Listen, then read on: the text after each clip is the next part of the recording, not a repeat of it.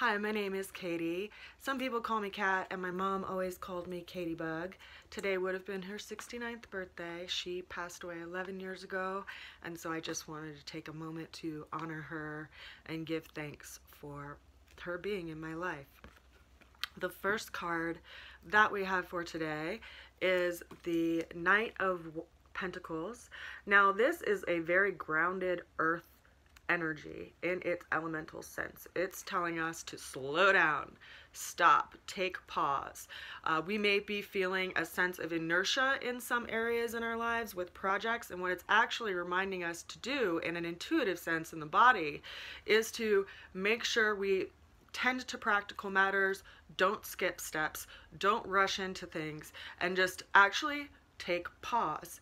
Now, inertia isn't always a bad thing in that sense. Like if you consider plants, they go dormant, which can seem like it's inertia in the winter time, but they need to do that in order for them to actually bloom. So this is kind of like a calling in of energies, retention of energies, and, you know, grounding ourselves and taking care of practical things today.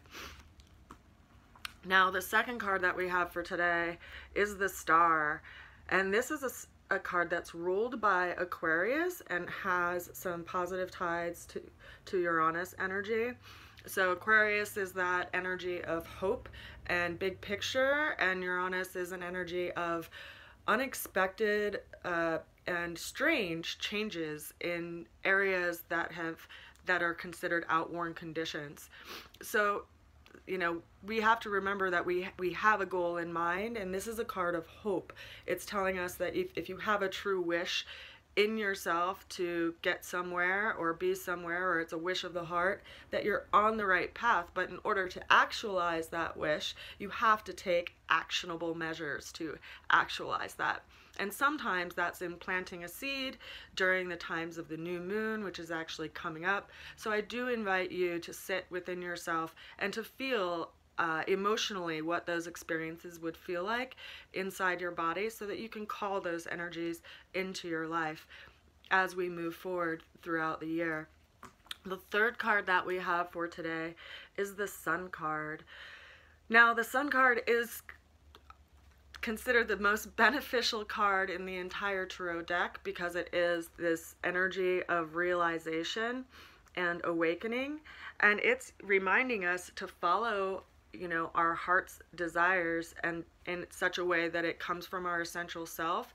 And it's a realization in our sense of self, in that, you know, in a way, like if we listen to the body and listen to how it responds to certain circumstances and situations, we can feel how our own being can grow, similar to how we respond to sunlight, you know.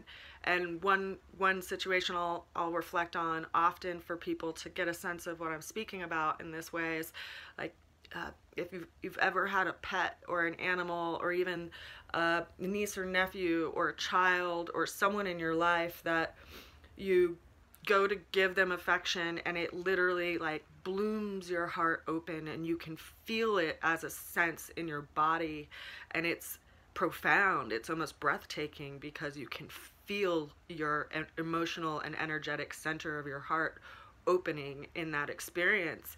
And this is the way that I consider, you know, the growth of flowers and what they need to bloom, because they need sunlight, they need that warmth that comes from the sun as the sun grows in intensity, and if they don't have that light, they can't bloom. And I think that we're really similar in that way.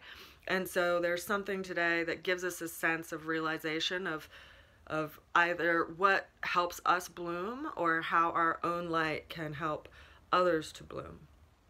And in that way, we are realizing our own inner sun.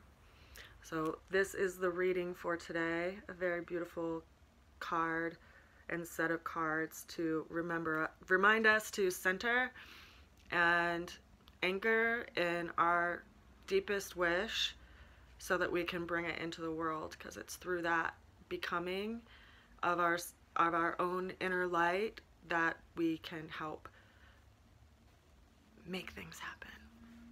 I send you so much love, and I will see you again tomorrow. Take care.